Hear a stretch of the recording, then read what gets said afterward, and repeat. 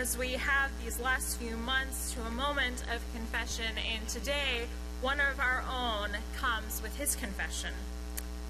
Now is the time when we bring our stories before God and one another.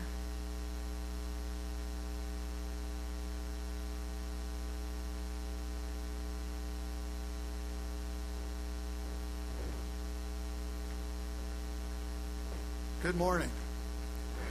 My name is Ancel Neuburger, and I've been a member of Colonial Church since 1974. No other church would have me. This is simply a confession of my faith. I confess that I do not believe in the God that most Christians do. I confess that I do not even know how to think of God. Is God a he, a she, or an it? Merely saying the word God conjures up all kinds of false images left over from Sunday school, Dante, and Milton. I confess that I don't believe in a God that intervenes in human affairs, punishes evil, or rewards good. I do not think that hurricanes, floods, or tornadoes are acts of God, or that they are evil. I don't believe God causes or cures disease. Nothing in the universe or nature is evil without the human element, as we've seen this week. When predator animals kill their prey, that is not evil.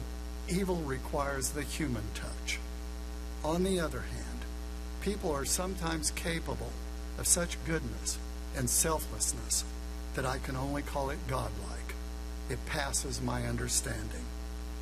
Ecclesiastes is my favorite book of the Bible because of its arresting poetry and its unflinching look at human existence. Many of the passages in the book are dark and cynical, but I find comfort in the author's ability to accept his existential fate and move on, clear-eyed and unbowed, the master of his fate, the captain of his soul. I confess the only reason I call myself a Christian is that I am in awe of the example and teachings of Jesus Christ.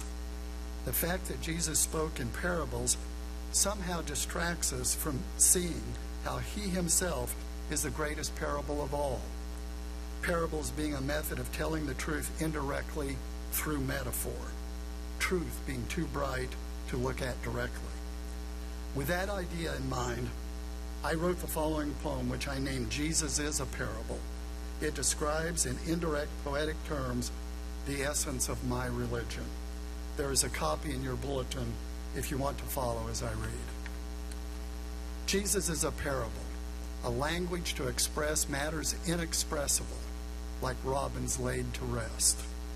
Jesus is a parable, approximately God, a song so sweet and terrible it lives outside the law. Jesus is a parable, some deity's mistake, a poem incomprehensible, the tint we cannot take.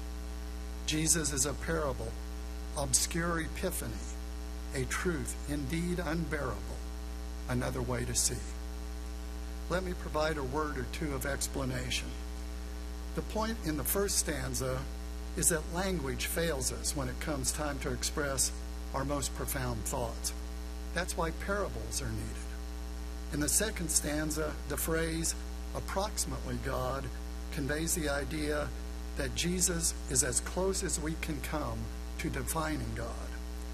When I say in the third stanza that Jesus is some deity's mistake, I am pointing out that Jesus could not have been the son of the wrathful God of the Old Testament, that such a God could not have conceived Jesus on purpose. Also in the third stanza, the tint we cannot take is stolen from Emily Dickinson, who says in one of her poems, the tint we cannot take is best. I take that to mean that the very best things in life are those which we can never entirely possess or take. So what does all this mean? I confess that I don't know. I don't know what the purpose of life is, or even if there is a purpose. One thing, however, seems clear to me. Living your life trying to get into heaven or stay out of hell is folly. If you would live a meaningful life, try to live it as closely as you can according to the teachings of Jesus, realizing you will not always be able to meet that standard. Just trying is enough. Thanks for listening.